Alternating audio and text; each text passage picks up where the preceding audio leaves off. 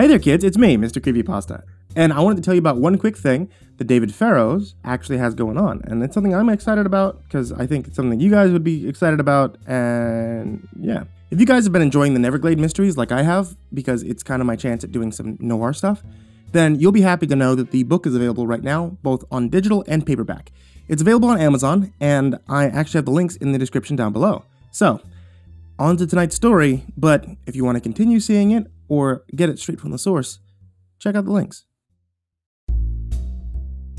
The wire led to a pipe on the smaller side, but large enough for a man to squeeze through, if he were so inclined. I had a sinking feeling that was the inspector's plan. He stuck his head into the pipe and peered silently into the darkness. "It goes on for at least a mile," he said. "The wire follows it all the way." I sighed. "Fine. I guess we'll go spelunking. But if that thing bottlenecks when we're halfway through, I swear to God." The inspector ignored me, slipping through the pipe and out of sight. I reluctantly followed him, chasing the speck of his cigar, which glowed a vivid orange in the otherwise pitch blackness. The water seeping through my mouth had a vague, sterile taste, and I tried not to dwell on what kinds of chemicals I was ingesting. The pipe didn't bottleneck. As we swam, it sloped upward, the water going from chilly to lukewarm to uncomfortably hot. I was worried it was going to start boiling when a light suddenly appeared in front of us. The pipe widened into a wide open pool, and the inspector and I finally burst out of the water. I let out a gasp as the gills of my neck flapped shut and sealed back into smooth skin. The inspector had already climbed out of the pool, still following the wire. I clambered after him, shaking the dampness out of my hair. The inspector's hoodoo had kept me from getting soaked, but I still felt a bit waterlogged. At least I wasn't dripping onto the floor. The room we'd emerged in was pretty small aside from the pool, which stretched from wall to wall. Everything else was a tangle of machinery that looked way too advanced for a dummy like me. The wire wound around the tiles and ended in a console covered with buttons and switches. I drifted closer and saw that they were tiny TV screens embedded in the console. Most of them showed empty water, but on one I very distinctly saw the dead carapace of the crab the inspector had killed. "Ah, crap," I breathed. "They're watching us." "They must have seen us run for help," the inspector said. "Someone in here not too long ago." He pointed to a dark puddle on the floor where a coffee mug had fallen and shattered. The puddle was still steaming. "Well, I vote that we get out of here," I said, "before they come back." The inspector swept his eyes around the room and made a beeline for a plain white door I hadn't seen. We slipped out into a bright hallway with rows of blank doors and a checkered tile floor. Before I could look around too much, I heard the sounds of hurried footsteps approaching from around the corner. The inspector must have heard it too. He swept past me and hurried towards another door at the end of the hall. Together we burst through and into a sweeping open space that looked like a sleek hotel lobby, with huge windows forming a curved wall around us. The inspector and I ducked behind a reception desk, all 7 feet of him somehow squeezed into that tiny space. We huddled there and listened for the approaching footsteps. They got closer. They got steadily louder. Then, a door opened, and the footsteps grew muted. I waited as long as I dared, then I poked my head over the desk. I could hear voices from some distant room, but otherwise, we were alone. I stood up to get a better look at the space, the inspector rising beside me. The lobby was filled with plush chairs and potted ferns. Through the enormous windows I saw a long stretch of pavement, surrounded by grass and ending in a metal gate. It occurred to me suddenly that we were in a totally unfamiliar and potentially dangerous place with no exit route. I grabbed my cell phone, which had somehow survived the dunk in Lake Lucid, and checked the GPS. Assuming my phone's circuits hadn't been scrambled, we were standing in a nameless building on the edge of the lake, a few miles into the Catamount Forest. I dialed Marconi's number and held the phone up to my ear. "Hannigan?" she said, picking up on the third ring. "Shh," I whispered. "I'm in a tight spot, Marconi. I need an escape plan. Can you take a cruiser and meet me at these coordinates in 15 minutes? I told her where we were, and I heard a pencil scratching as she scribbled it down. "Hey, Hannigan," she said suddenly. "It's not like you to run off into a crazy mission without me. Is he with you?" He glanced over at the inspector. "Yeah. There's a whole story here, but I don't have the time to tell it now. Just meet me where I told you."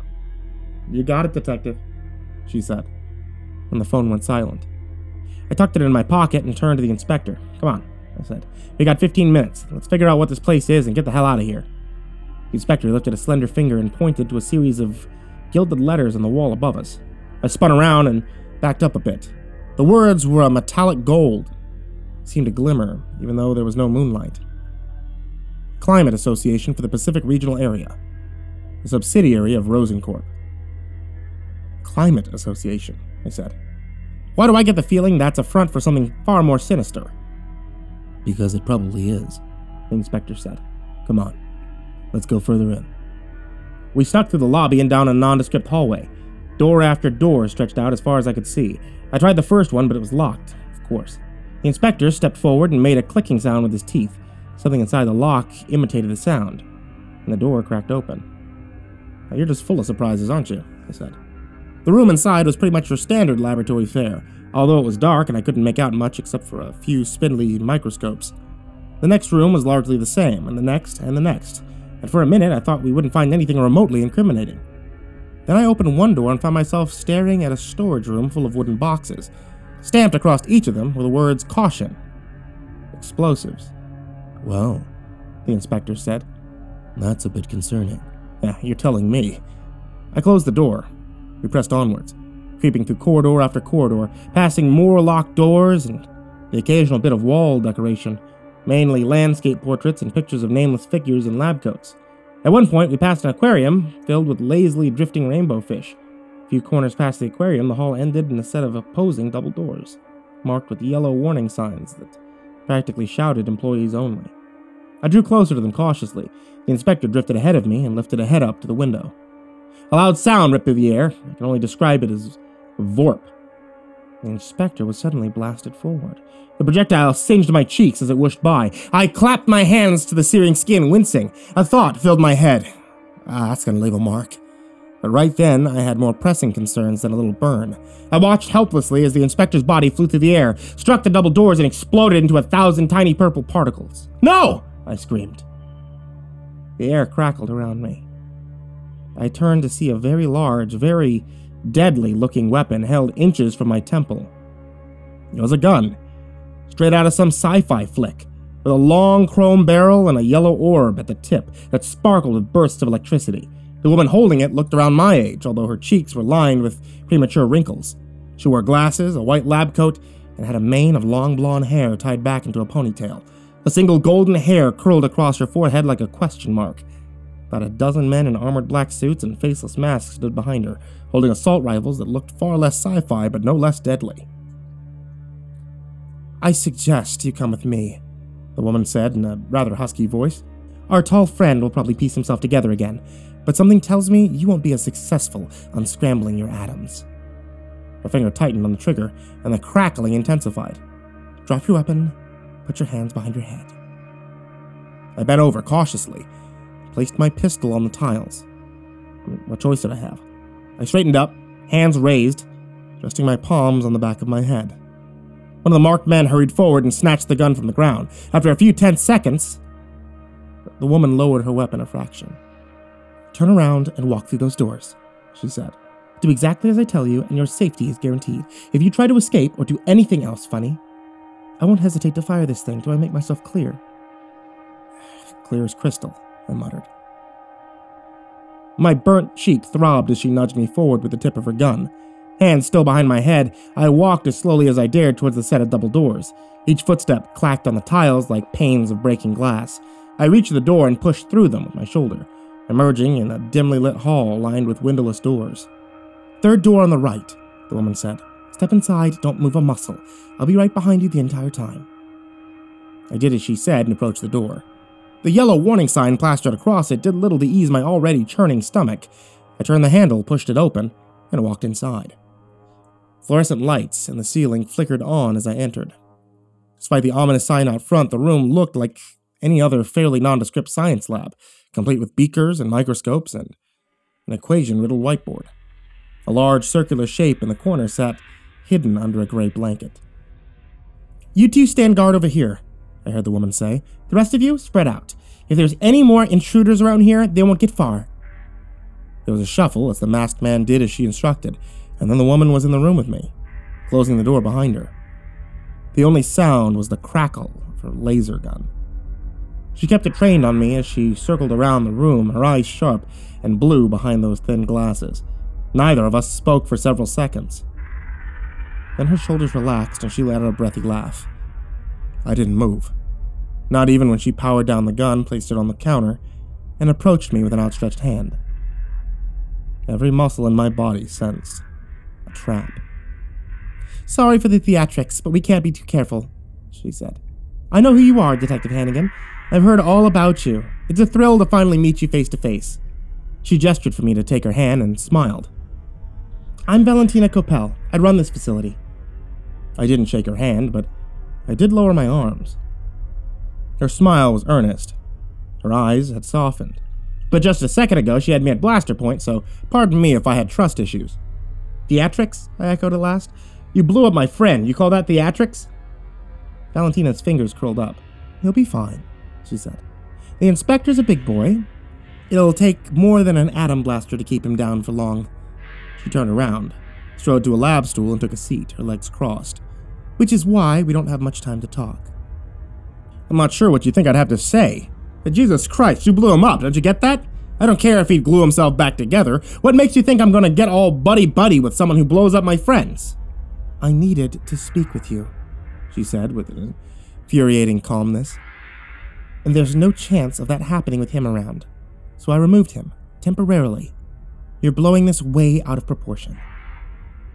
"Am I?" I said. I took a step toward her. "Why don't you tell that to the 8 people who just killed themselves because of the contaminated lake water, or those campers who got their juices sucked out by the Wendigo, because both of those scenarios had your ugly stamp on them. Kinda hard to fake innocent when you leave behind a calling card." Valentina was quiet. For a second I thought I'd stumped her, but she simply uncrossed her legs and sighed, as if she was disappointed in me. "Why would I want to fake innocent?" she said. "I'm proud of what we've accomplished in Pacific Glade. Do you know we were the first humans on the entire planet to find tangible evidence of another world? Even better, the first to make contact with life on the other side. It's not always intelligent. It's not always benevolent. We learn more with every experiment. Soon we may be even able to cross the rift ourselves." "You don't want to do that," I blurted out before I could stop myself. Valentina raised an eyebrow. The smile that had dimmed returned, this time a fraction wider. She reached into the pocket of her lab coat and withdrew a tiny tablet computer. Her fingernails clacked furiously as she began to type. "Of course," she said. "I forgot you've been behind the rift, Detective. What was it like? Was it populated? Was their world like ours, or was the environment utterly alien? Tell me as much as you remember." "It was purple. Everything was the same, except purple." "Wait, why am I telling you this anyway? I don't have to tell you anything." Valentina looked up from her tablet. "Of course you don't. But I think you will. We have a lot to learn from each other, Detective, and it would be in your best interest to think of me as an ally. I can offer you resources, information, weapons, technology. That would aid you in your investigations." "My investigations?" I said. A skeptical laugh escaped my mouth. "You mean the investigations you were responsible for? There wouldn't have been any cases to look into if you and your corporate goons hadn't invited monsters to town." Valentina frowned. "You don't think we brought them all here, do you? Reality is thin in the Glade. Sometimes things get through. Sometimes we deal with them. Other times we welcome them. We try to learn from them. Everything we do is in the pursuit of knowledge and understanding." "I fail to see how killing a whole bunch of civilians fits into this mission statement of yours," I said. She pursed her lips and crossed her legs again. "The collateral damage was regrettable," she said. "But any scientific advances of this scale require some sacrifice. We learned a great deal from the entity in the radio waves before it went haywire. It told us about the empathic giants and how they can naturally cross between dimensions. It told us how to challenge the power of the rift and enhance human ability. Most of the test subjects don't last. But we achieved tremendous success with one Marcy McKenna. I believe you knew her." "I have no idea who you're talking about." Valentina looked surprised and laughed. "No, I suppose you wouldn't." "What the hell are you even trying to accomplish here?" I asked. "Whatever's behind the rift isn't interested in making friends. They're cruel and they're hungry and think we're all insects. Best case scenario, they kill you fast." better than having your body hijacked or your life force slowly sucked out through your brain. But don't you see, Detective? Making friends is exactly what you've done. She leaned forward and something glinted in her eye. How else would you describe this rapport you have with the inspector? I faltered. I hated to admit it, but she actually had a point there. She balanced on the edge of her stool, shoes dangling idly above the tiles. The inspector is an exception, I said at last. He's a missing link. The bridge between us and that world. If we can work with him, there's no limit to the things we can learn. Her excitement was growing, her eyes lighting up. Just think of what we could accomplish with a being like that at our side. You don't know anything about him, I said. He's never going to help you, not after what you've done. Valentina settled back against the counter. No, probably not. Which is why we need you, Detective Hannigan. Come again? Observe him. Share his knowledge with us. Tell us about his powers, his weaknesses. Learn what you can about him and the world he comes from. No piece of information is too small, too insignificant. I'm not being your double agent, I spat. Oh, this isn't about loyalty, she said, frowning. This is about what's best for this town, for the entire human race. What's best for this town, I echoed. What an absolute crock of crap. Was it good for the town when your radio monster melted people's brains? How about those people who killed themselves because you placed a hallucinatory monster at the bottom of the lake? Those were my neighbors. Those are my friends. They didn't deserve what they got. I took in a shaky breath and clenched my fists. You're putting the entire glade in danger. And for what? Science? This isn't science. This is a slaughter. The problem, she said calmly, is that you're not seeing the larger picture here. Our research is not theoretical. We know the rift is dangerous. And we know that one day, maybe tomorrow, maybe in a month, maybe in 1,000 years, something will come through that threatens everything we've ever known. And when that day comes, we must be prepared. She peered at me above the rim of her glasses. Sometimes, lives get lost in the name of progress. This is nothing new. I thought you, as a cop, would understand that much. I was silent for a moment. A clock ticked somewhere in the background. The masked guards shuffled their feet outside the door. I mulled over her words and stared at the blanket-covered object in the corner. Yeah, I've killed people as a cop, I said quietly. It's a tragedy every time. That's a family missing a father, a mother, a child. Someone's story coming to an end. And even if it's necessary, even if it means saving my life or the lives of the people around me, it still hurts. They all mean something to me. Not just data on a spreadsheet. Valentina said nothing. She sat utterly still on the lab stool, looking at me as if she'd never seen anything stranger in her entire life. If you don't help us, we'll have to continue observing the inspector from afar, and that means more monsters, more pointless deaths, more tragedy. Will you be able to live with yourself knowing that on some level, all that blood is on your hands? I gritted my teeth. You... Don't try to twist this around and blame this on me. I stopped. The room had suddenly started to rumble like a train was going on the other side of the wall. I reached out and grabbed the closest counter. Valentina looked up at the ceiling, alarmed, as flecks of plaster came loose and sprinkled around her like snowflakes. Damn it, she muttered. I thought we'd have more time. The air in the center of the room suddenly contracted, warping the tables and chairs and creating a loud sucking sound. Bits of purple goo spat out of the center of the contraction and floated in the air like they'd struck an invisible wall. Valentina and I watched as this gunk condensed on itself, growing mass, becoming long and thin and sprouting outstretched limbs. My heart leapt as the goo molded into a trench coat and a wide-brimmed fedora. Still purple, still dripping, but unmistakable. Valentina's eyes were fixed on the newly reformed inspector. I took advantage of the distraction and ran forward, snatched her blaster from its spot on the counter. Valentina jumped up and fumbled for the gun. I darted backwards out of the reach, training the barrel at her chest. I flicked a switch on the side and the tip began to crackle with yellow lightning. Make a move, I breathed. I dare you. She froze in place, and she stared at me. She didn't look scared or angry, just curious, as if she wanted to see what I'd do. I tightened my grip on the handle and glanced at the blob that was the inspector. He'd started to shed the blanket of purple goo, gray skin exposed on his face and hands. His feet touched down on the floor of the lab. His coat dripped in violet puddles on the tile as he turned his head and stared at Valentina. His cigar was back, and curls of hot red smoke issued from his mouth. "Inspector," I said, "you made it back in one piece."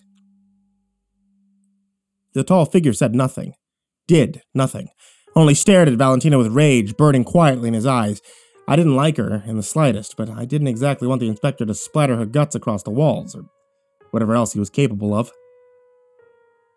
I cleared my throat. "We should go," I said. "Leave her for now. We can deal with her later." The inspector didn't speak, but he nodded slowly. Good enough. I figured we could probably muscle past the guards if necessary, but I had a laser gun in my hands, and it would be a waste not to use it. I turned the barrel to the door and tightened my finger around the trigger. The device let out a low hum like a nest of cicadas before letting out another ear-splitting VORT, unleashing a blast of light. The door utterly disintegrated, leaving behind a jagged circular hole. Through it, I saw two guards slumped on the floor, apparently having been blasted into the far wall. They looked burnt and unconscious, but otherwise alive. "Come on," I said, scrambling through the hole. We didn't exactly have the element of surprise, but we did have an atom blaster, so I guess it sort of balanced out. The inspector glided past me and made a beeline for the double doors. I followed him, but not before shooting a glance back at Valentina. She was still perched on her stool, although she had a tablet in her hands, and I was sure she had already called for backup. Her eyes locked on mine. The whole meeting clearly hadn't gone as she intended, but even so, she didn't look upset or even disappointed. It looked like she was thinking, like she was already circulating what the next move would be. I didn't like that look, so I turned away and I ran after the inspectors retreating back, even as the halls lit up with red alarms, even as sirens began to blare like foghorns in my eardrums. It was only a matter of time before the guards in black would be on us. But I had this big gun, and I had the inspector, and maybe that would be just enough to make it through the onslaught unscathed. I just hoped Marconi was waiting for us on the outside. The first wave of guards hit us right as we were passing the aquarium. They came pouring out of hidden doorways, visors pulled low, lethal-looking rifles clutched in their hands. One of them barked a command to stop, but the inspector didn't even hesitate. He ripped the cigar from his lips and flicked it at the glass. The tip blared briefly, then exploded. Water came gushing through the hole along with a deluge of brightly colored fish. The guards were knocked off their feet and swept down the lengthy hallway, swearing as they did so.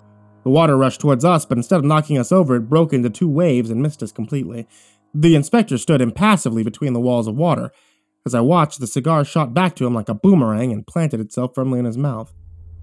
"Nice trick, Moses," I said. "Let's get the hell out of here." We hurried through the halls, ducking around the corner as another set of guards rushed past. My fingers itched on the atom blaster, but I was reluctant to actually fire the thing at a human being. Plus, there was no guarantee it was even powered up after that long discharge. The orb at the tip was still crackling, but I thought the sound was a bit dimmer than it had been before. The inspector lifted his head and beckoned for me to follow him. We moved through the halls as fast as we dared. At one point, we ran past a large set of glass doors, and I skidded to a halt, staring at what lay beyond them. The doors were bolted shut, but they led outside. A small stretch of ground jutted from the threshold and ended in a helipad. Sitting pretty on the pavement was a sleek black helicopter. "Inspector!" I hissed, stopping him. "Look, my father-in-law taught me how to fly one of those things. It was ages ago, but still, I could probably pilot that baby out of here." The inspector looked outside and frowned. The smoke gushed from his cigar, an alarming shade of yellow.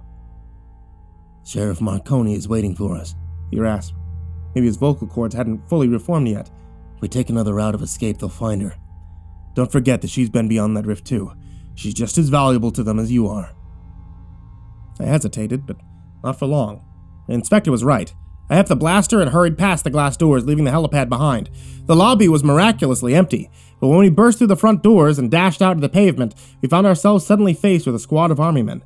I skidded to a halt and whirled around, but now the lobby was swarming with guards. They spilled through the doors and surrounded us on all sides. I felt my heart sink as I whipped the blaster back and forth. I could probably take out a swath of them, but there were way too many to handle with just one weapon. It would only take one well-placed bullet to drop me. "Put the gun down and put your hands up!" barked one of the masked men. "Enough of this," the inspector muttered. He raised his hands, palm up, and clenched his fists. At once, the ground erupted. A solid column of dirt and grass shot from the cracks in the pavement and barreled into the first line of guards, sending them flying. The rest of them immediately opened fire on the inspector. He threw himself onto the ground as the bullets whizzed over my head and sank into the inspector's body like putty. Unmoved and unhurt, he swung his arms to the right and took out another dozen guards with a second column of earth. They cried out in pain and surprise, and I watched as they flew through the air and struck the ground, moaning. "Now, Mark," the inspector shouted. Startled, I got clumsily to my feet and swung the blaster towards the facility gate. Only 2 guards were left standing, but they paled when they saw the weapon in my hands. I thumbed the button on the side and set the tip a-crackle with the yellow lightning. "Move or I blast you," I said shakily. "I'm not gonna ask twice." I tightened my finger on the trigger. The weapon's hum grew louder, and the guards, apparently deciding they wanted to live another day, threw themselves aside. The blast escaped my gun and slammed into the gate, disintegrating it on impact. The inspector strode forward at once. He glided through the gaping hole, dirt and pebbles still swirling around his feet. I gripped the smoking gun and hurried after him.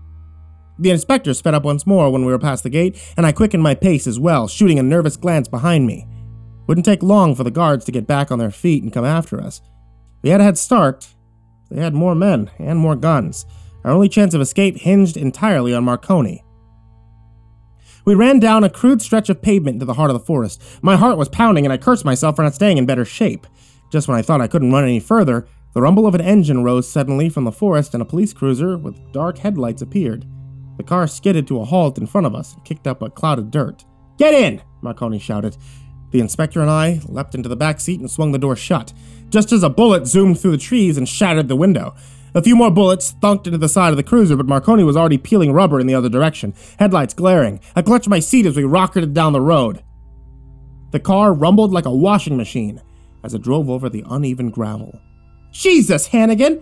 Marconi called back to me. "How did you always get yourself into the deepest crap?" I didn't answer. I could hear shouting and a few more bursts of gunfire, but now it sounded like we were gaining distance. And then I remembered the helicopter. I turned my eyes to the night sky, squinting for any black shape hidden in all that darkness. If they were following us by air, they were well hidden. I couldn't see anything in the sky except a few stars struggling to poke through the dense layer of clouds. "Let's get back into town," I said finally. "They don't want us getting away. I have a feeling they won't follow us into the glade. A bunch of civilians getting an eyeful of their masked army would totally blow their cover. I'm curious as to who they are. Why they want to put a bullet in you two so bad," Marconi said. "Get talking, Hannigan." So I walked through what we had seen in the facility, what Valentina Coppell had told me. Marconi listened without saying a word. The inspector didn't seem to hear a thing I was saying. His eyes were turned towards the shattered window, lost and distracted. I peered through the hole with him. In the distance, I thought I saw a long bungalow-type structure, partially hidden by the trees. Was that the Capra headquarters? I stared at the low shape and wondered what kind of strange science was going on inside. I knew so little about the organization, what it really was after. Valentina had said an awful lot in that lab, but in the end, she hadn't told me much at all. It was well past midnight when I finally got home. But a light was still on in one of the downstairs windows, and I opened the front door with some apprehension. Valentina beat me here, I thought absurdly, but as I crossed the kitchen quietly and peered into the den, I saw Rory curled up on the couch, reading a comic book by lamplight. "Hey, sport," I said. Rory jumped up and immediately dropped the comic. His eyes were bleary. I noticed, like he'd been fighting sleep until I came home. I sat down next to him and patted him on the knee. "What you doing up?" I asked. "Gonna be hurting at school tomorrow if you don't get to bed." Rory was quiet for a moment. Then he put aside his comic and said, "I couldn't sleep. I keep thinking about Grandpa." I'd been so preoccupied with psychic crabs and shadowy organizations I'd almost forgotten this whole investigation had begun. Rory didn't look weary from the sleep. He looked world-weary. It was a strange expression to see on a 12-year-old. But what we saw at Grandpa's funeral, you don't have to be. I have a feeling we're done seeing ghosts around here. But Rory shook his head. "I'm not worried about that," he said, like the idea was stupid. "I just keep thinking about the last time I saw him. He came over on Easter. He told us stories about when he was growing up, outside the glade. They were really good stories. And it's dumb, but I want to hear more of his stories. But I know I can't. I keep thinking, like, I knew him, but I didn't really know him, and now I won't ever know him. Not really." I pulled Rory into a tight hug. He let out one tiny sob, but was otherwise quiet. I held him close and I patted his back, and I thought about what I'd told Valentina, how every death was a story ending, a book being closed for good. Rory understood that now, in ways Valentina and her scientists never could. We stayed up for another hour or so, curled up on the couch, sharing stories about Peter and what we remembered of him. Eventually, Rory's eyes drooped, and I laid his head gently on the cushion. Then I shuffled upstairs, opening my bedroom door and sliding under the covers. Ruth's hands closed around mine. I nestled up against her, comforted by her warmth, by her steady presence. Together, we slipped into sleep. Every life is a story. We never know how many pages are left in ours, so we bookmark moments to come back to. That night with Rory, that moment of closeness with Ruth, those were some of my bookmarks. And when the pages finally ran out, when my story reached its peak, those were the moments I clung to.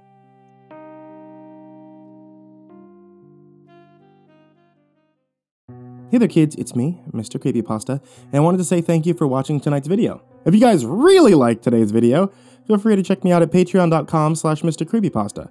A bunch of you already did, like Taysia-lynn, Genobaga-Arneho, Erik Mary, Daniel Poulsen, Trace Miles, Jordan Alexander Sanchez, Wayne Milstead, Ken Lando Higuchi, Brianna Tine-Janzen, Nicholas Saeid Alyain, Buddy Burroughs, Tyler Ramberg, Goonington, G. Weevil 3, Diane Kraus, Asia, Gabrielle de Baca, TheRedOakShieldVirus, Sandy Barney, Melissa Sweigart, Chompski, Daniel Rowe, The Ginger Bros, Robert Ramirez, Andrew Stenberg, Holy Realm, Ralph Rodriguez, and Dr. Strawberry. A very special thank you to you guys for being the top supporters on Patreon, and honestly, any support at all is really appreciated. So if you're watching on YouTube, listening to the podcast on Spotify, Apple, iTunes, or Google Play, or I guess anywhere you can manage to find a podcast, a huge thank you to you guys as well. Oh, also, if you want to help support my wife, she runs a tea shop over on Etsy, etsy.com/ivorymonocle. She actually does Dungeons and Dragons themed stuff, but she just started doing a Final Fantasy and Harry Potter tea set, so that might be something you'd like on a dark and stormy night. Sweet dreams, kids.